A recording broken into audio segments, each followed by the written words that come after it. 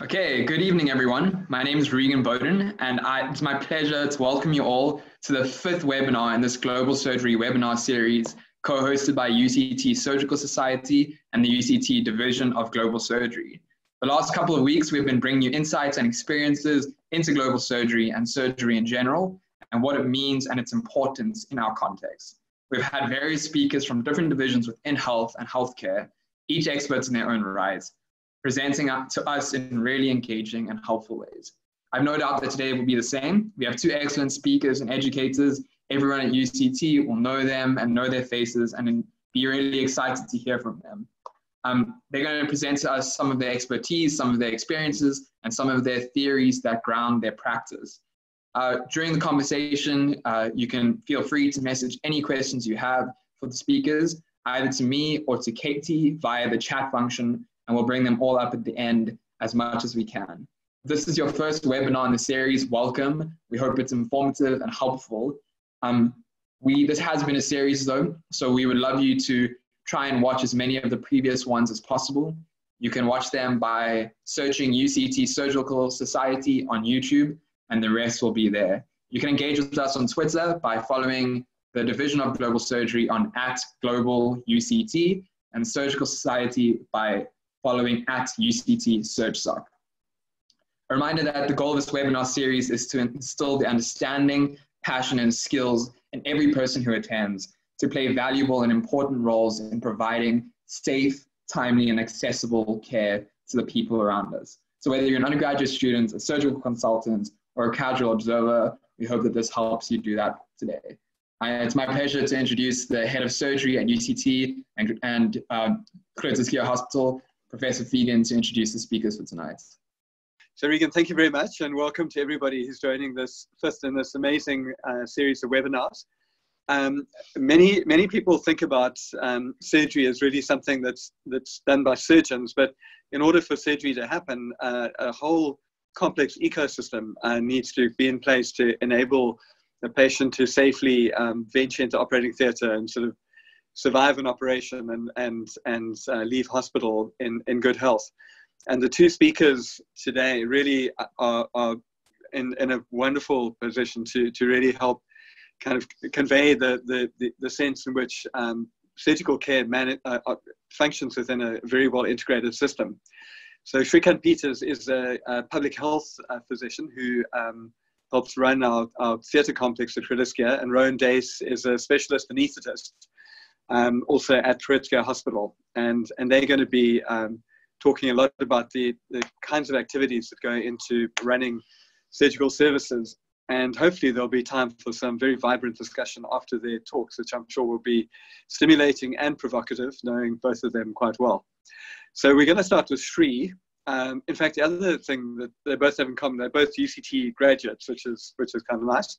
Shri graduated from UCT in 2010, and then went on to do a BA in UNISA in Politics, Philosophy and Economics, the so-called PPE, which is why he's so incredibly erudite. He completed his internship at Addington Hospital in Durban, community service here in Cape Town at Easter River, and then he worked as an MO in Hillbrow. So he really kind of covered the country before settling down to specialize in public health medicine. And we were incredibly fortunate in that many of the public health registrars in their last year of service come and work in the hospital. And we were very fortunate to have Shri come work in the main theatre complex at Duys. And once he arrived, within weeks, we were never going to let him go. And happily, he's now been employed actually as a medical manager at Duys. So his job really is taking care of the kind of operational and day-to-day functioning of theatres, but it really, he plays a much broader role in the sort of healthcare ecosystem in terms of kind of really having an understanding of how the systems work in an integrated way and how one can constantly strive to improve the quality of the service that we offer. So Shri, you've been an incredible breath of fresh air in theatre. I never ever thought that that surgeons would warm so much to public health, but you've been a one-person, unbelievable sort of advocate for public health, a public health approach. And a lot of what you've done has really laid the groundwork of the acceptance of the global surgery approach at Groote Hospital. So it's a real pleasure to welcome you to this webinar and ask you to give this talk. Thank you very much, Prof. I'm happy to be here, as you know. I'm going to share my screen and just make sure that you can see me. Let me just do that properly. Share screen. There we go. Okay. Great. So, yes, so as Prof. Egan said, my name's Shrikant. I am in theatre, and if you'd asked me 10 years ago when I qualified where I would be, it would not be in theatre, it would not be back at Kruitskia Hospital. But here I am. I always tell my classmates I never thought I'd end up in theatre, and they very specifically tell me, you're in an office in theatre. But there my scrubs are, and I get into them from time to time when I need to walk inside. So what is a theatre manager? Because I brought my mother here once, and she looked at my door and it said theatre manager. And she said, no, but it should say doctor. It should say doctor theatre manager. And I said, well, that kind of title doesn't exist. So how do you make a theatre manager? And we're getting into what goes into managing services, and it's a precursor to, you know, the necessary things you need to run a surgical team, which is a completely different kettle of fish, as Rowan will tell you. So the concept of theatre manager, there's no bachelor's in theatre management.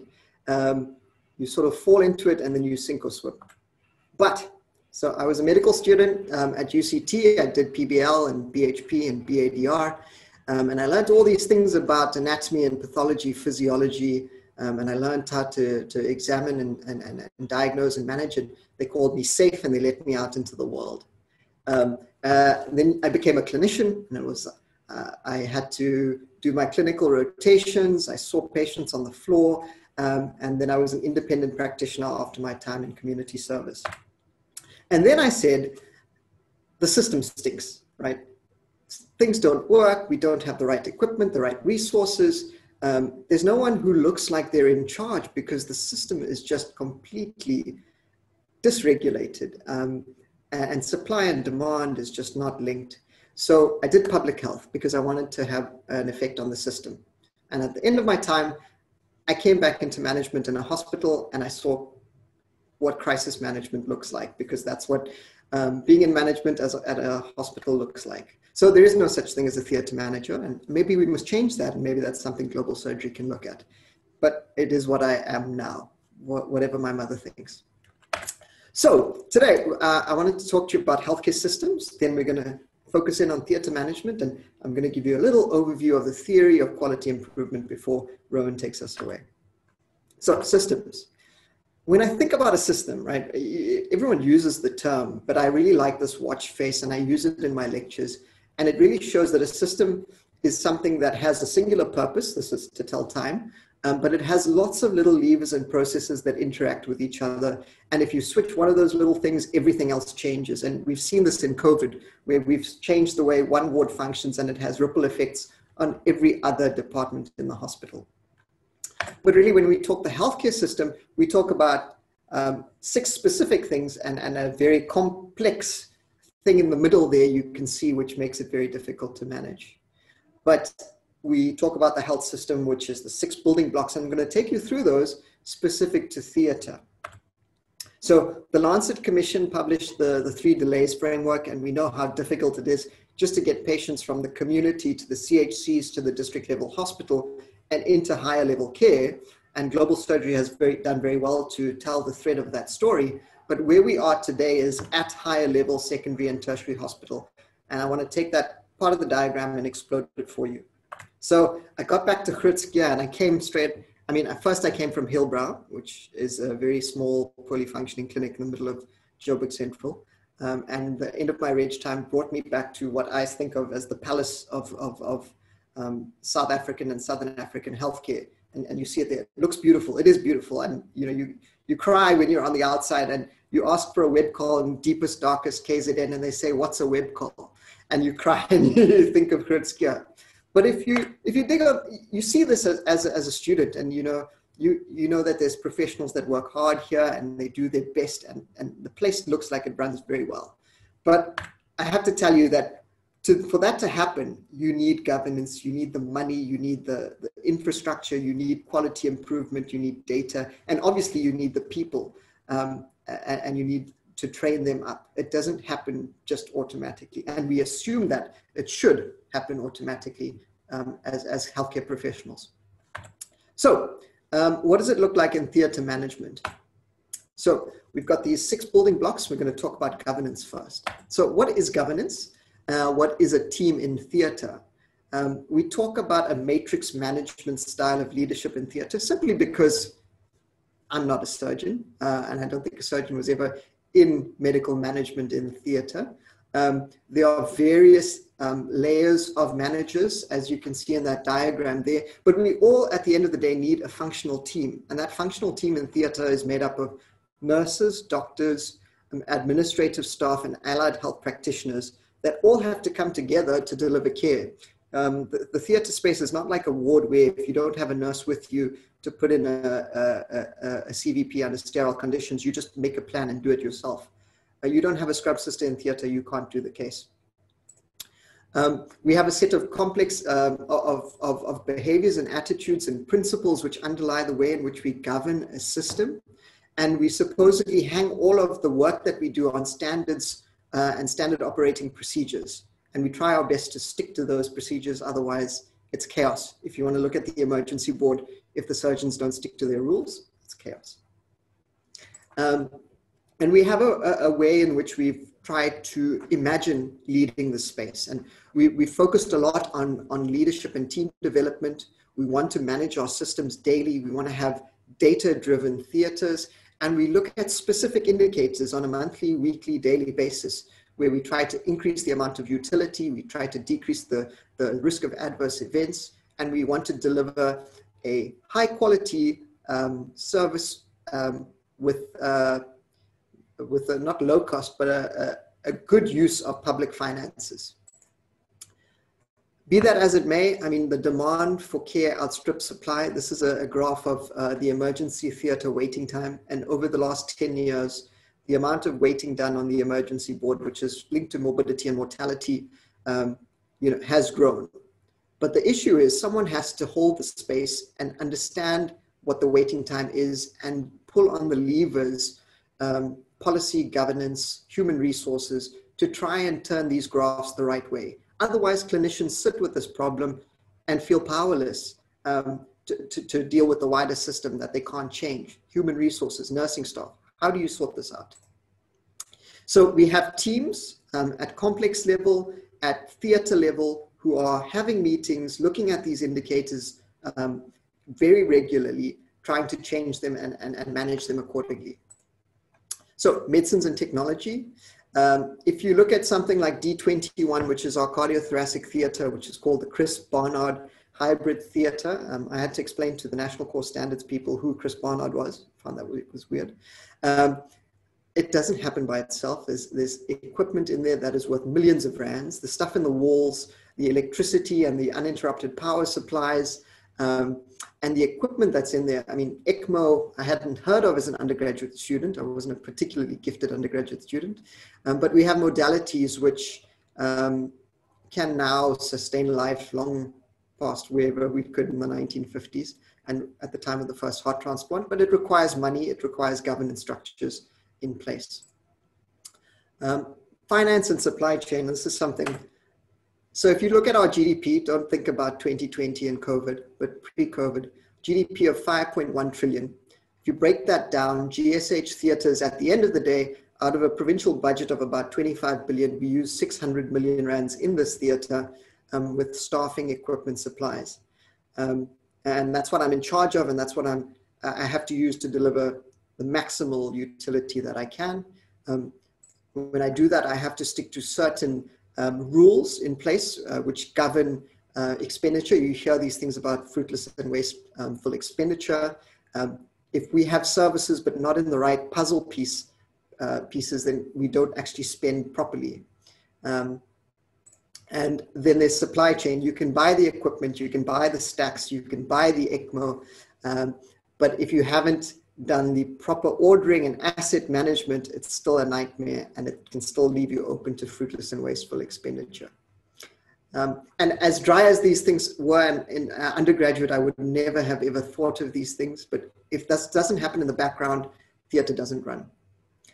Who has that overlying view of what theatre looks like? How many rooms we are operating on a day? Where do we send patients to, where do we send staff members to as the operating requirements demand? When we have new theatres being built, we have people who are creating the theatres, who are building them, engineers who are interacting with hospital management, but who translates what the clinicians need on the floor? And that's the job of theatre management. And you would hopefully have something from finance and human resources, and you need to have some sort of clinical background to understand why you need a separate donning and doffing room for a COVID theatre. Information, which is huge. In the Western Cape, and this is where we have to tie health systems together, what we have is a single unique patient identifier, and that's the backbone of those little pies you see in the middle there. And we link together data from Clinicom, from the clinics, from prescriptions, from discharge notes, and now also the theatre space to create electronic health records that clinicians can use. And those cogs in the center, it's a very complicated diagram, but it's what public health specialists have created to show you that if we use data sufficiently and if we stitch it together in the right way, it's not just research, it's something that should be live and influence our decision-making on the floor and be available to clinicians on a daily basis. So eventually what we want in theatre, and this is being run by a couple of public health specialists in town, is a theatre information system where we meld together all the data that we have. We understand our start times, our turnaround times. We know what clinicians are booking, and we know the kinds of outcomes we're getting from our theatre. And we really want to have an academic approach to theatre management in that way, and we're looking to global surgery to help us with this as well. So human resources, big point. Every student will know that there are reports around the country of doctors out of jobs and knowing that we need doctors. The issue isn't that we don't want doctors, it's just that we don't necessarily have the money to employ them. Government might have money for other things and other sorts of wasteful expenditures, but we don't have enough for what we want to do. And there's a finite supply of doctors, and there's a very finite supply of theatre-trained nurses, which is actually a crisis, that we can have all the doctors we want, but we just don't have enough registered nurses who are theatre-trained to do the work that we need to do in this country. And it's a problem in South Africa and the world over, something we grapple with on a daily basis. When we talk service delivery, what do you mean by service delivery? In public health, we're taught to process map services from start to finish, from the time you get into theatre to the time that you leave and go to ICU, high care, or the wards, and you map out exactly everything in that. Now, if you can see the picture in your head as a student, but if you actually want to measure and manage each of these steps, you have to think of each of them separately. And these are where frameworks come into play. And this is called the SIPOC framework, where we look at what are the supplies and inputs we need to run theatre. All of the different things we do in theatre can be measured, managed, and improved. And the outputs that we get out of theatre, we want to maximize and minimize in the case of morbidity and mortality.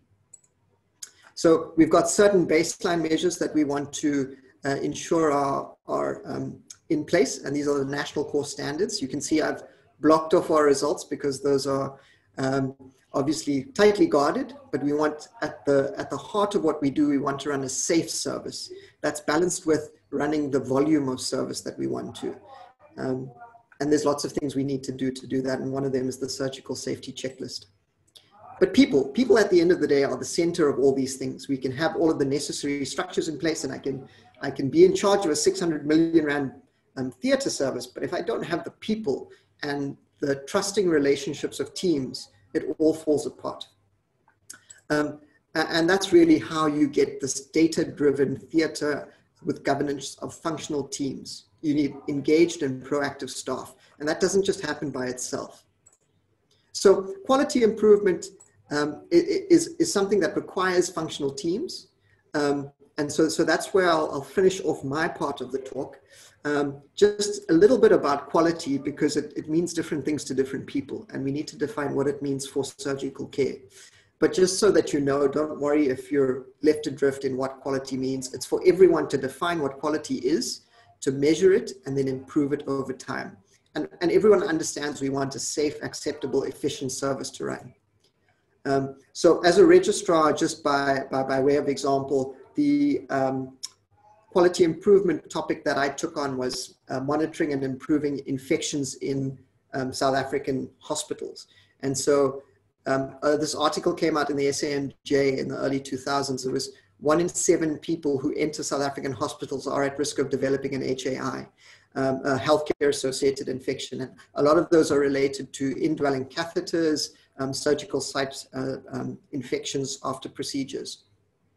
And so we looked at a bundle of basic things you can do to decrease surgical site infections. And this was giving people antibiotic prophylaxis before skin incision, removing hair without cutting, using a razor and using clippers, keeping normothermia, normal glycemia, and having a chlorhexidine shower. So these are basic things, very simple things, that if you institute, you can decrease your infection rates by 2/3 or more, like was done in Mowbray Maternity.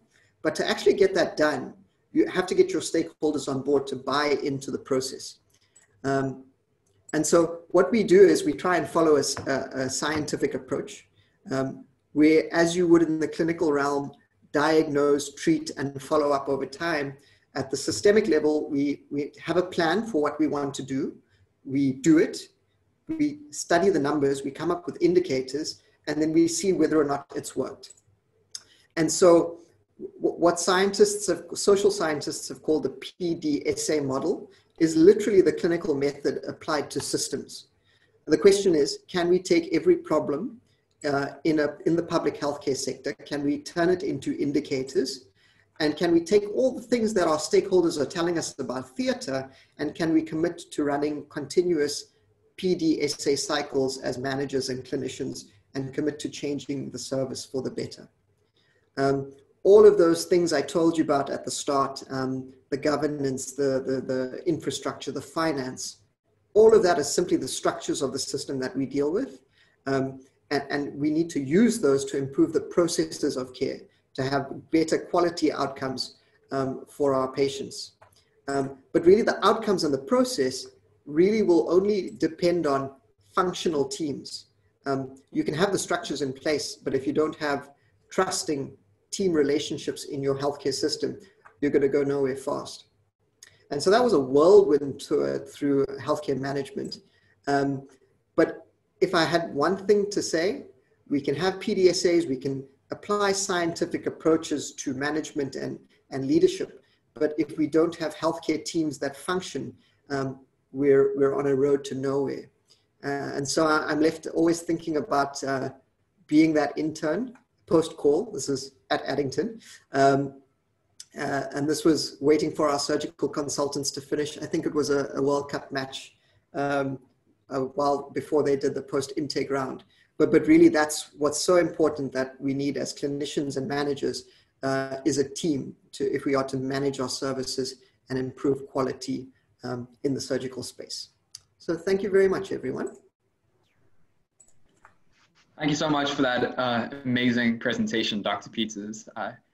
It's really a great overview of everything that we really need to know. And it's really cool that we're getting exposure to that from now. I'd like to hand over to Dr. Duys to give his presentation, and we'll do questions at the end. Thanks, Regan. Let me know if you can or can't hear me, and I'm going to share my screen now.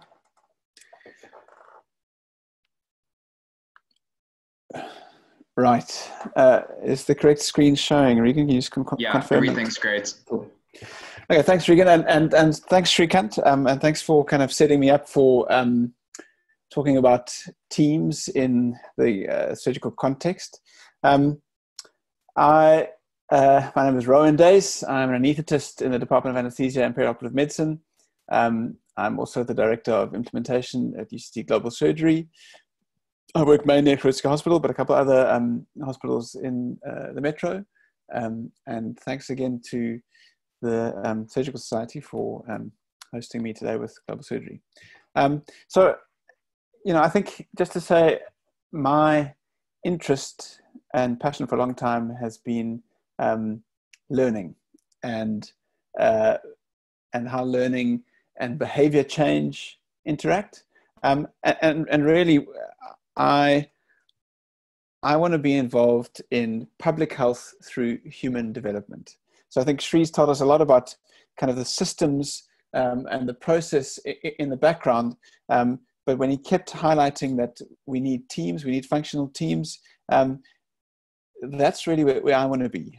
I want to understand how we unleash the human potential in the system. So let's kind of talk a little bit about why I think that's important. And I'm hoping that this will illustrate a little bit what things look like in practice. And you can use the background that Shree's given you to help you think about some of these problems. This is not going to be a tour de force by an expert on human behavior. I'm not that guy. I'm an enthusiast. In fact, some would say I have an enthusiasm problem, but I'm hoping that I can prod you a little bit and make you think about where you are in the world and where you want to practice and how you think about improving systems and unleashing teams. So if, I'm not sure that there's another paper out there in the world that illustrates the issues with global surgery as well as this one. So this is the post-hoc analysis of the obstetric subset of the ASOS study. If you want to know more about the paper, you can ask Salome. She wrote it. But the take-home message for me is, if you have a cesarean section in a high-income country or in Africa, the chance of the mom dying around the time of the cesarean delivery is 50 times higher if she's in Africa. And every time I hear that stat, it's like a gut punch, right? 50 times higher mortality around cesarean sections in Africa. And if that doesn't motivate you to try and change things, I'm not sure what will. But you might say, well, look, that's Africa. South Africa is quite different. Okay, so here's some South African figures. Maternal mortality, so this isn't just cesarean delivery, this is maternal mortality for all obstetric cases. For in the UK is 7 per 100,000 live births, and in South Africa it's about 150. That's 20 times higher. So what does this have to do with surgical teams, right? Well, the point is that to provide the care that leads to a maternal mortality rate of only 7, in the UK, the NHS uses exactly the same equipment, exactly the same drugs that we have access to. There's nothing fancy. They don't have a magic pill. They don't have any toys that we don't have access to in this country. It's their system that's better. Let's cut this data another way. If we look within South Africa, now bearing in mind that when National Department of Health divides up the health budget and sends it to the different provinces, Shree can maybe correct me on this, but when National Department divides up the money that they send to the different departments, they give it per capita. So each province gets the same rands per capita in order to spend on healthcare. In the Western Cape, maternal mortality is around 70 per 100,000. And in the Free State, which is just a few hours away, it's 180. 2.5 times higher in a province just a few hours down the road from us. With the same money, just a different system. And so, I think we need to ask ourselves some questions about why that is, about what's happening that means with the same equipment and the same toys, maternal mortality is so much worse. And I think it has something to do with a concept that I call, that I call the perfect storm. So this is a photo of Cape Town and a winter storm coming in. It's taken by a friend of mine, James Welsh. You can get his prints if you want. But we have a perfect storm in our country. If you think of medical school, if you think of how we educate doctors and to an extent other healthcare professionals, but I think doctors got it worst. Our whole system is affected by how we assess, and our whole assessment process in medical school and in postgrad education is very weighted towards an exit exam. And so the message, the curriculum is, the way to be a good doctor is to know the most. And maybe the hidden curriculum is not only must you know the most, but you must also be able to do the fanciest operation. And what we're not doing is talking about, if you know the most, or if you know stuff, how do you make sure that you deliver care that is in line with what you know? There's a difference between knowing what to do and actually doing it. There's a gap between policy and practice, between guidelines and what's done on the ground, between knowing how and doing. And I think if you reflect on what you've seen in the hospitals where you've worked, and you're honest with yourself, you'll acknowledge that best standard of care is probably known to many of the practitioners who are looking after a particular patient, but we never deliver it, or we seldom deliver it. And we don't talk about that enough.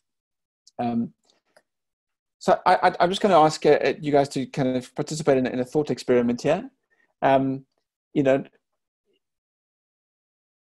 humans are not as rational as we think, and we do funny things all the time. So I want to ask you, just think about how many of you broke the speed limit in the last month. I'm going to suggest it's quite a few.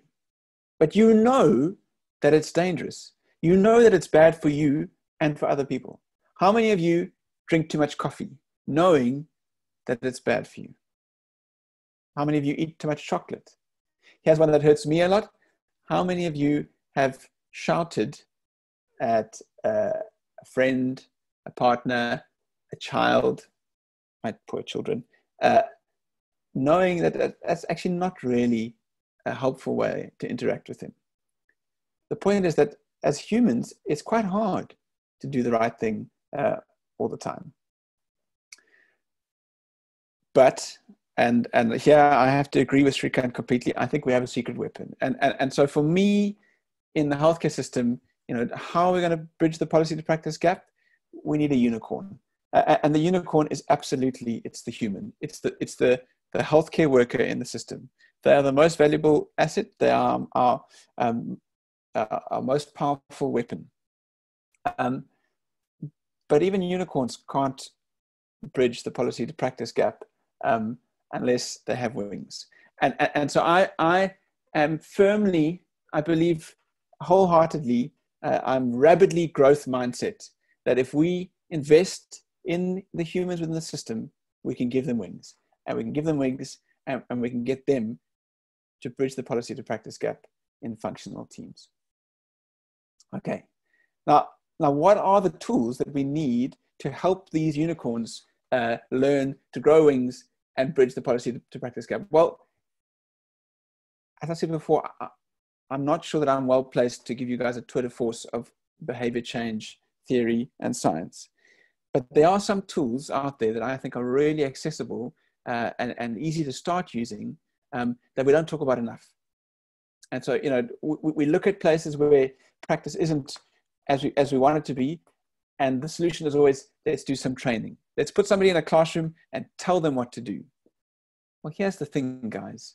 Telling people what to do doesn't result in behavior change.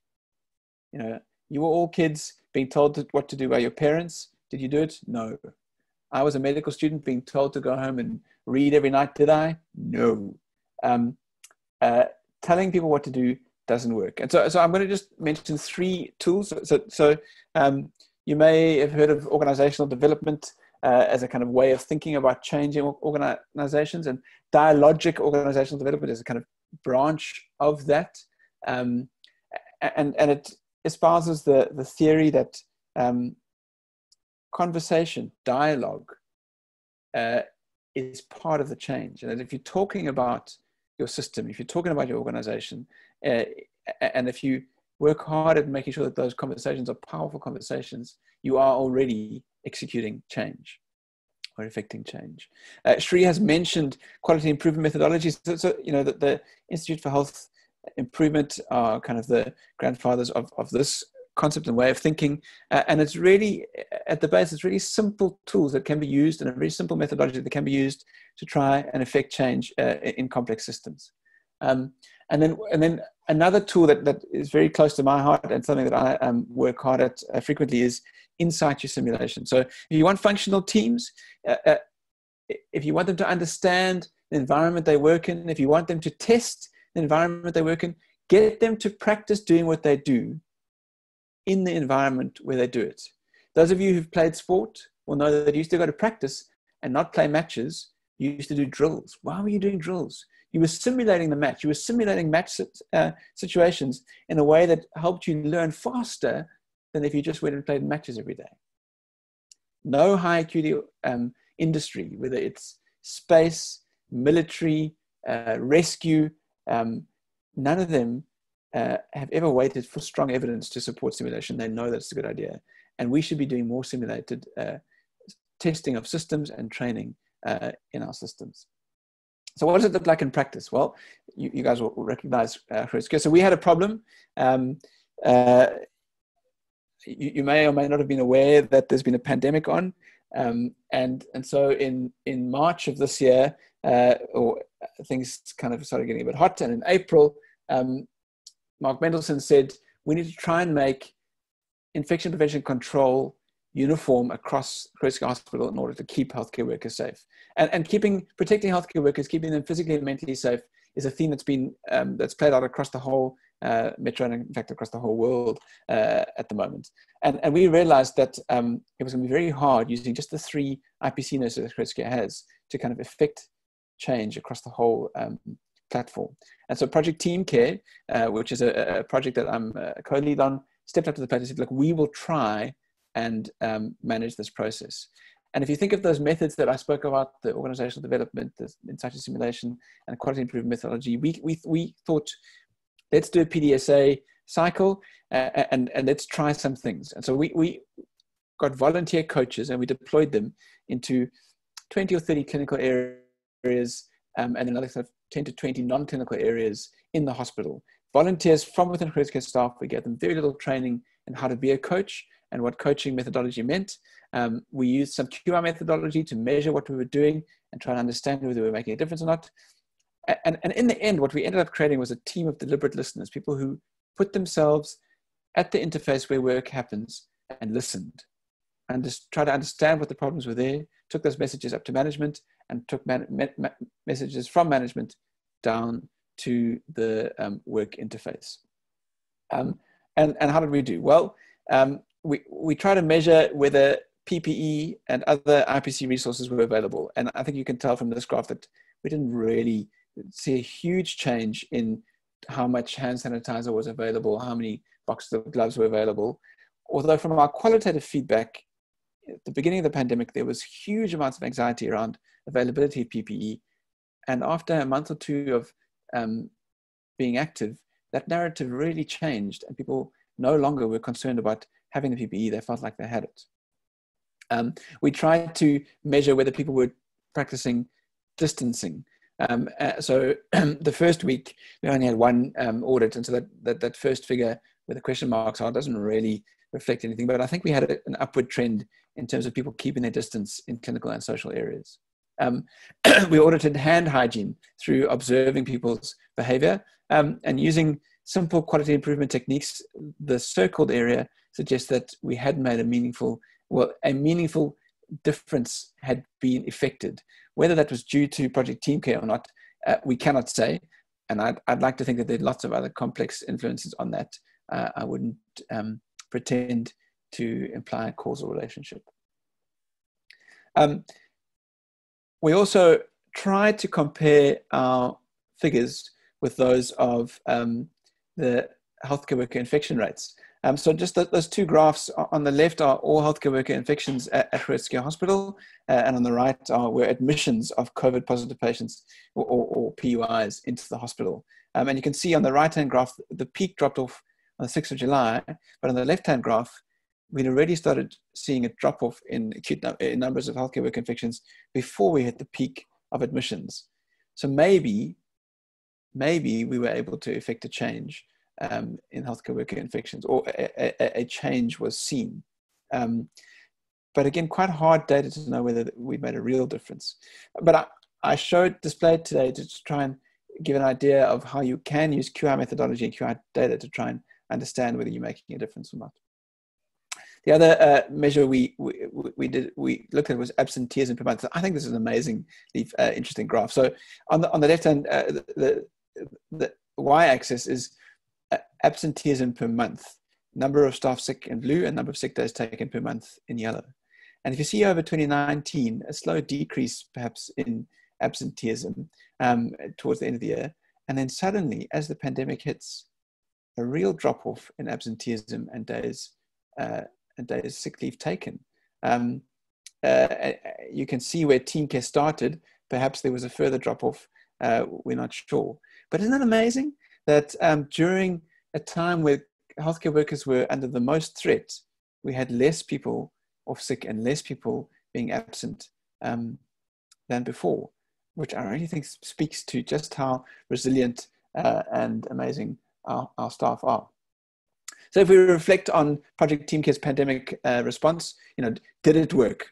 Well, I think the qualitative data would suggest that we have had important effects on staff wellness, some important effects on availability of PPE, but we're uncertain about effects on healthcare worker infection rates. If you look at the quantitative data, can we sustain it? So the honest answer is no, not in the current format. So it requires us to deliberately hand over responsibility for this project from the coaches to the local ward leadership. Can we scale it? Again, we're going to need a kind of change in the way we deliver this service if we're going to be able to scale it. And so there's quite a lot of work happening at the moment. We involved with an app company, and we're loading content onto the app, and we're having to launch the app as soon as we can get through the regulatory hoops. And so what are the next steps? Well, deliberate handover of responsibility, launching of the app, and we're going to try and measure a third important outcome, which is emotional wellness of staff through an emotional pulse check. That's just a very quick overview of an attempt to unleash teams during a very unusual time through the deployment of coaches to really kind of change people's understanding of their role within the system and try and light a flame within people working at the coalface to understand that they can be change agents, that they can make a difference. And it was not through telling them what to do or showing them what to do. It was through trying to convince them that they could do it themselves, to bring them, to help themselves create a realization that they could make a difference. So what happens if we move beyond Shrikant? What happens if we look at some other projects? So here's a question I want you guys to reflect on. This is Madwaleni Hospital in rural Eastern Cape. And this is Zitulele Hospital, which is about 2 hours away, also in rural Eastern Cape. If you're interested in seeing a different system, if you're interested in understanding what healthcare in South Africa really looks like, I can't recommend going to these hospitals enough. So we visited these hospitals a while ago, and we spent some time with the staff there with a particular focus on kind of global surgery questions. And we said to them, what operation do we need to do next?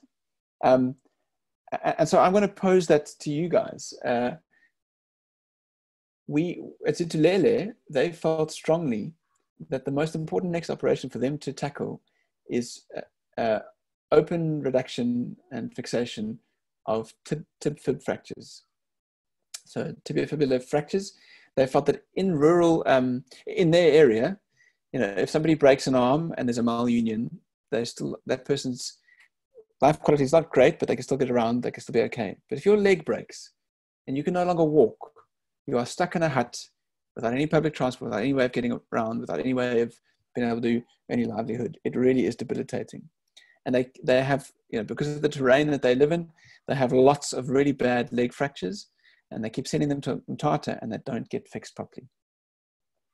And so they want to be able to fix tip fractures. And so my poser to you, my thought experiment to you is, how do we unleash the teams there to be able to learn and perform tip fractures? Madhuleni Hospital is unable to perform laparotomies for ectopic pregnancies.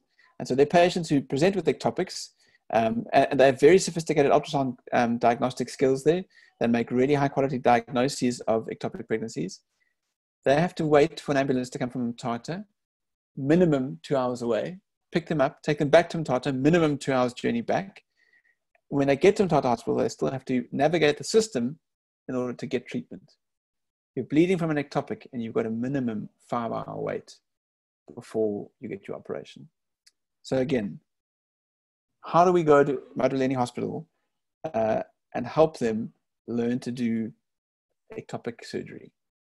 So I hope that I've kind of prodded your thinking around how we harness human potential in global surgery, how we unleash teams.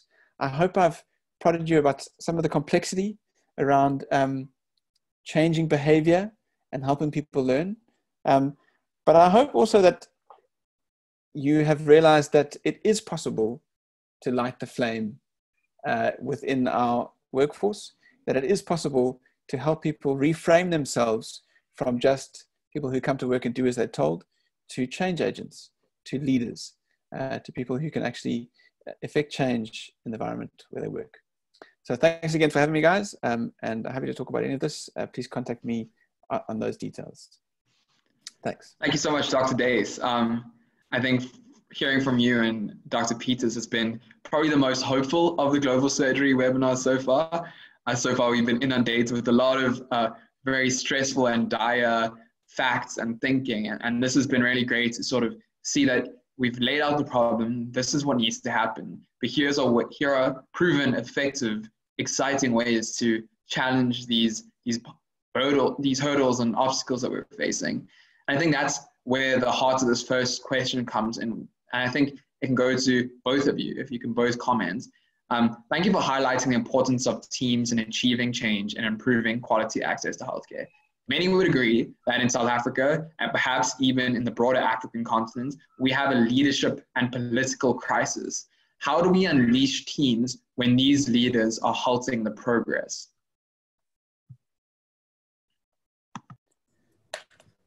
Shrikant, do you want to come in with a political angle there? Do you be politically correct? It's always management's fault, isn't it? And that's the line I took as an intern, and I never thought I'd be a medical manager. And sometimes cringe when I say the words, but we have to lead. Wherever you are, you have to lead. And I'm not saying that makes you authoritative in what you do. It doesn't mean that you're the person that knows everything. It means that you open yourself up to making these decisions, being vulnerable, and saying, I don't know, this is not my field of expertise. I am animated by the idea of improving the system, increasing agency of my fellow healthcare workers. And I can see the problem. I might not know the solution, but I can measure the problem, and I can work together with people who are similarly passionate like me. And together we can increase our own agency, and we don't have to sit back and just say that the system stinks. And I think that's even when you were saying this is one of the most hopeful talks, I sort of cringed inside. But there is a process and a method. That doesn't mean that it's easy. And there's lots of days where it's an absolute nightmare to get through the working day. and you butt your heads against people that don't see the problem, don't understand what you're saying, and don't agree with your solution. But if you believe in your cause, and if you have team members that you can trust and work with, then what gets measured gets managed eventually, and you have data and evidence that you can work with. And it helps to break these huge problems in the system. If you take it back down to what can I do in my sphere of influence, like Rowan is doing now, and how can you put ripples into the system that eventually take over time? And that's how you eventually get functional systems. You don't see the little ripples from the people. You eventually see groups of functional teams working together. And at medical school, when you're in a tertiary academic environment, you don't necessarily appreciate those things, except when you go outside and see the lack of those things. So yeah, it does, as cliche as it sounds, it means that we all need to take up leadership, but that just means we all need to be vulnerable and be willing to take the first step. So thanks, Shrikant. Shrikant always brings a system and analysis approach to these things, and I'm far more like give me a pickaxe and show me the rock to hit. Yes. We work in a really frustrating country because of top leadership. But I wake up every day and I'm grateful that I work at Shrikant Hospital in the Western Cape. So you may not have had the privileged access that I had to Bronze Command. And I sat in those committee meetings once a week. They happen 3 times a week. So that's Bhavna Patel, CEO of Shrikant Hospital, and all of her managers of all the services in the hospital. 4,500 staff, and these are all the managers. And they just said, we can do, we will do. And the clinicians said, we need more wards. And they said, fine, we'll do it. And Bhavna sat there going, we're opening another ICU unit next week. Susan, do you have ventilators for me? Not yet, but I'll have them on Friday. Simon, do you have syringe pumps for me? Not yet. Why don't you have syringe pumps for me? Get syringe pumps for me. Somebody needs beds. Somebody find a truck and go to the bed shop and get the beds. Right? It was just whatever people wanted, whatever clinicians wanted. The feeling there was we're going to make it happen. And I think if COVID has, one of the lessons that COVID has taught, we're all looking for the silver lining. But for a long time, the healthcare system has felt absolutely crystalline, absolutely stagnant. And if I think what is the most frustrating thing, what's the thing that drives promising clinicians, healthcare workers away from South Africa or away from public practice in South Africa, it's system impotence. That is so hard. That you come to work every day and you butt your head against the same problem. Well, what has COVID shown us? That the whole system can be absolutely flipped on its head. Like wildness can happen. And in response to, and we had like weeks to kind of change the way we do work, change patient flow, change how we deliver services. It wasn't perfect. Like we made lots of mistakes. But the service is not as crystalline as we think. And guess what? It's not only in the Western Cape. Zitilele and Maduleni, those 2 hospitals in the ruralist of rural Eastern Cape, and they have changed the way they deliver service. So yes, it's going to be hard for us to change what happens at the level of the Minister of Health. But there's one Minister of Health, and there are hundreds of thousands of healthcare workers working at the interface. That's a lot of change agents. That's a lot of pressure brought to bear to change the system.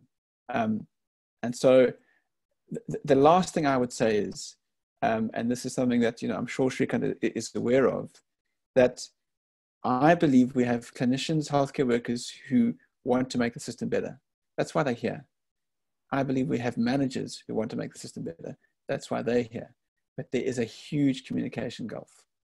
And so if you believe in dialogic organizational development, if you believe in human development, if you want to make a difference, start talking, and more importantly, start listening. Get out there, talk to the people you work with, talk to the the people from different cadres, from different professions in your clinical environments, find out what makes them tick, and then go knock on doors in management. Most of those doors will open, and if they're not open, push harder. Because people, yeah, there we go, Shri, thank you. They actually, management's desperate to know what's happening on the shop floor, and they're desperate to help. So yeah, it's not all doom and gloom, but it ain't easy. It is a hack. It is a hustle. But there's a few of us out there who you can join forces with. Yeah, thank you so much for like the great advice from both of you. I think that's really helpful. I think that goes into another more granular topic, which is like, what is the minimum requirements for safe surgery, and what sort of physical equipment, what is the impact of physical equipment on the ability of teams to perform the surgery that they need? And given resource constraints and resource differences, do we scrap best practices that are practiced in other more resource-rich environments, or do we modify them, or do we find the resources to do them the way that they say it must be done?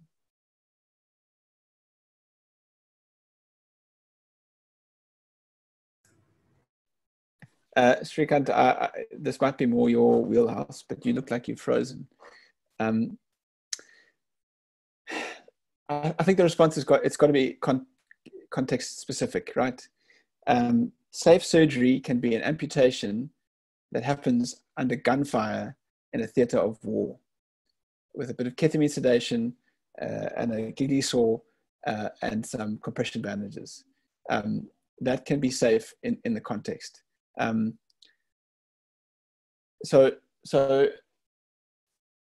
if you haven't heard of straight access technology, get out there and Google it now. Straight access technology is an offshoot of the Department of Cardiothoracic Surgery. They're based in the Hatta Institute. They are designing heart valves that are going to cost $50 that can be inserted by non-specialists via femoral access without any imaging equipment. That's the vision. How far are they? They've put their first valves into humans, not via open heart surgery, but the first trial in man has happened. These are South African scientists coming up with solutions that are going to provide best quality care to the people of Africa in a way that high-income countries have not been able to. But yes, we need to make decisions all the time around balance of risks and balance of resources. But I think we can still deliver high enough for, we're right at the margin of where great surgery and great outcomes can happen. Yeah, thank you. That's amazing. Since Dr. Peters is gone, I'll end off with one. Oh, you're back. Okay. Yes. I'll end off with a question that relates mostly to Dr. Duys's presentation, but I know both of you are passionate about this. Dr. Duys, you gave this beautiful illustration of this unicorn, and then you have this policy and you have practice. How do we move, and how do we best, most quickly, most effectively move from the policy to the practice as individuals and as team members, as leaders? Right. So look, I think the first point in the game is acknowledge that there's a problem. And the second thing is measure it. And I'm sure Shrikant will support me there. Unless we are kind of really being honest and reflecting on the practice we're delivering and going, that isn't where it should be, we're not going to make a difference. So have honest conversations with yourself, with your teams, with your superiors, with your people that you lead, and say, guys, we're not delivering what we should. And clinical audits, I just don't think is a tool that we use enough in this country. We should be really examining hard what is that we're doing, what our outcomes are. And then I suppose the next goal is distributed leadership, local ownership. Solutions aren't easy, but I think that's a good place to start. Shri? Yeah, sorry everyone. But I would take exactly what Rowan said and give it a system spin. Yeah, coming at medicine as an intern and saying to myself, this should not be the way it is. And this ventilator should not have changed settings from pediatric to adult in the middle of the night and killed this child. So there's a story about safe equipment. And the system should run in a specific way. You take that mindset into public health spaces and into management. But I think what people tend to forget, as passionate as they are, is that we can't have individual ownership of solutions. That is a recipe for disaster. And the whole system of standard setting and quality improvement needs to be owned by clinicians. There's no point having national core standards which are put in place by health ministers and administrators. I need my clinicians to tell me what is going wrong every single day because nobody knows better than them.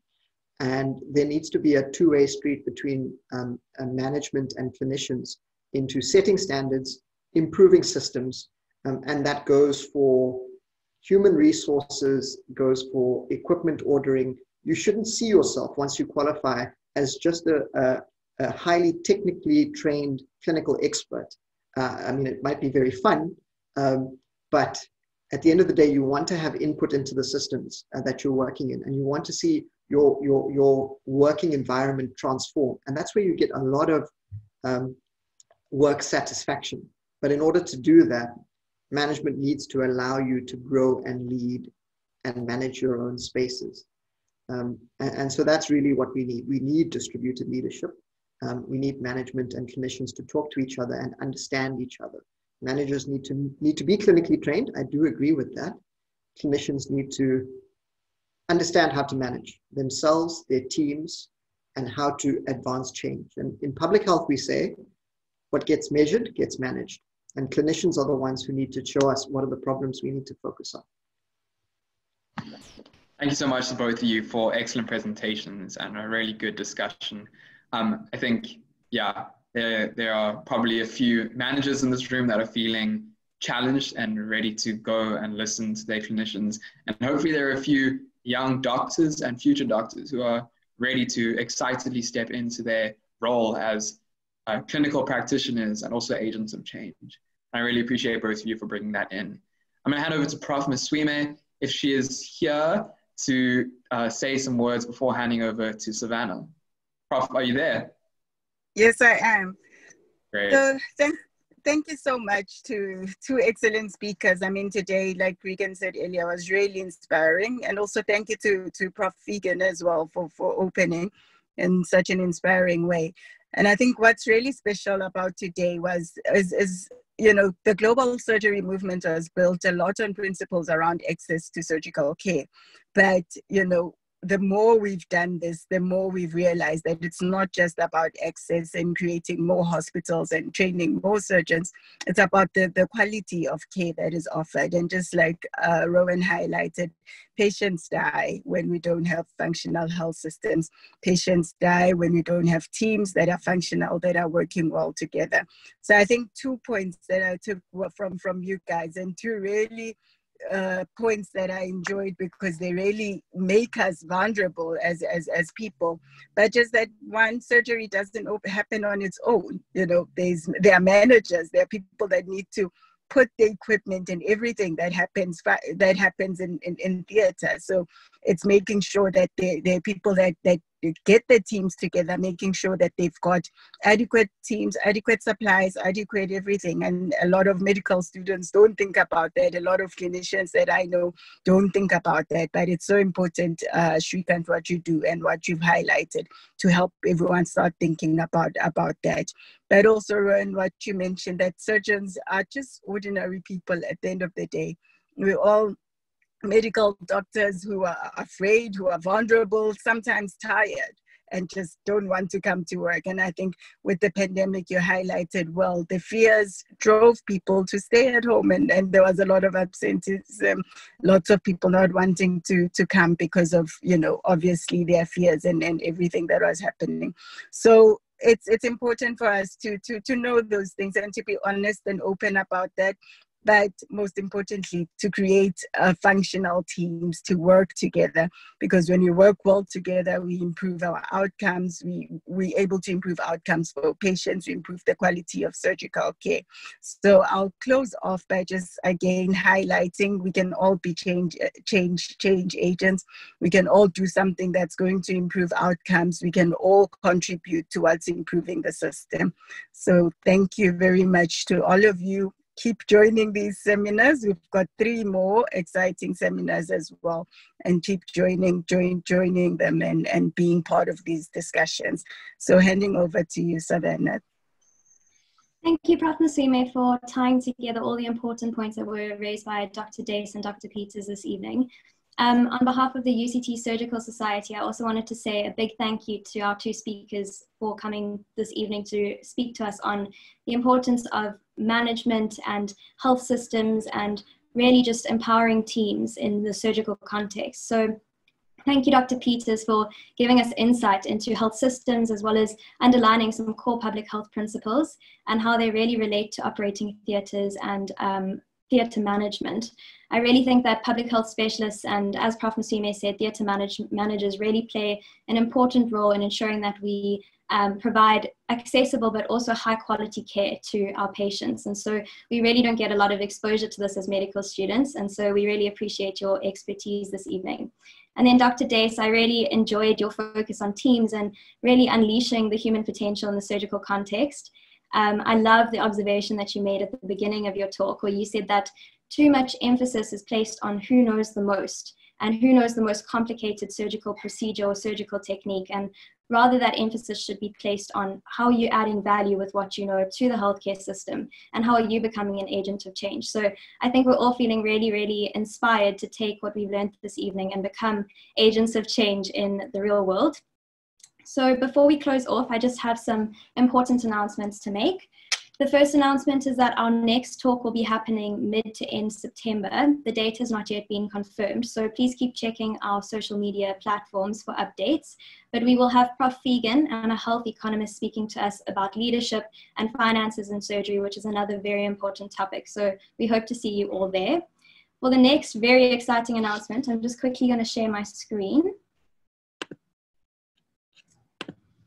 Okay. So the Southern African Student Surgical Society and the UCT Division of Global Surgery will be having a virtual collaborative conference on the 10th to the 11th of October 2020, entitled Reimagining Perioperative Care in Africa. So this conference is open to all students and healthcare professionals, and there will be a research competition and a theory of change workshop for the students, and then a one-day conference program that's open to all students, healthcare professionals, with a world-class lineup of speakers covering an array of different topics within surgery and global surgery in our own African context. So please be sure to just follow our social media platforms for more information. This is going to definitely be the conference of the year, I have no doubt about it. So don't miss out, and be sure to keep checking for when we release our tickets next week. Lastly, thank you so much to all of our local and international speakers for joining us this evening. We really trust that you enjoyed the talk, and we hope to see you at the next one coming up in September. Enjoy the rest of your evening, and you can now leave the meeting. Thank you.